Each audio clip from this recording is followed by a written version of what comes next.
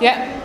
Derry, congratulations, retain that title, and this time in real style. You must be proud of that performance. Oh yeah, I knew I had it in the bag from the first round off my jab. I knew Matthew Marsh was a game opponent, he come to fight, but at the end of the day I'm a boxer, and a boxer will always beat a good fighter in my eyes. You mentioned the jab there, but I tell you what, we've heard of left hook Lacey, but tonight that left hook was working well for you. That's what I've been working on in the gym, jab, left screw, but I don't think I missed it once. I must have hit him about 25 in each round, jab, left uppercut, and it worked off well, and I'm ready for the next stop. Your confidence must be growing now, because halfway through that you really did take complete control of that fight. Oh, to tell you the truth, I thought Matthew Marsh was going to fly at me, and we had a game plan for him to fly at me. I was surprised that he tried to box me and tried to come forward throwing right hands, but at the end of the day I'm a boxer, and a boxer will always beat a fighter. And next for you now, Derry, a couple of names. Amir Khan's been flown around there, but also Stephen Foster Jr. wants a shot back at his old title.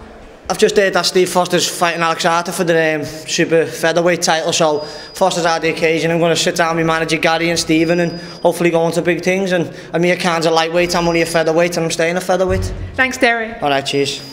Thanks, guys. Cheers,